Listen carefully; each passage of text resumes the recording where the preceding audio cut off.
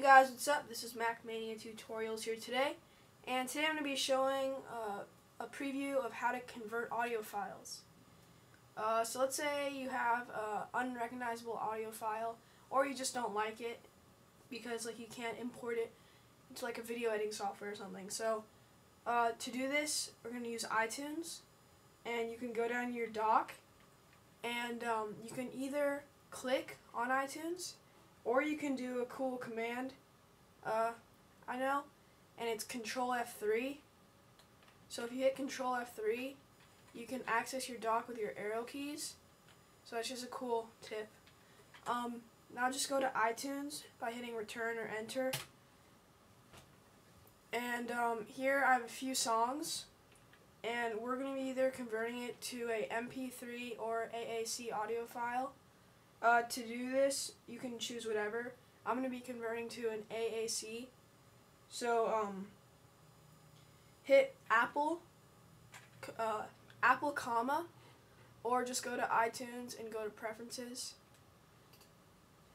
Now go to Import Settings in the General tab, and it's going to say Importing use MP3 encoder. So you can change what you want to convert to. So I'm going to choose AAC, hit OK, hit OK again, and then here I have an AIFF audio file, and I'm going to right click it and say Create AAC Version, and then when I click it, in the left column it's going to say Converting.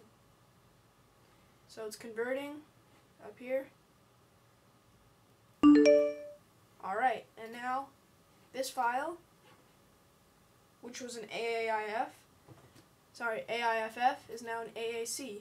If you want to convert this to an MP3, Apple, comma, Import Settings, MP3 coder, and make sure it's always at the highest quality.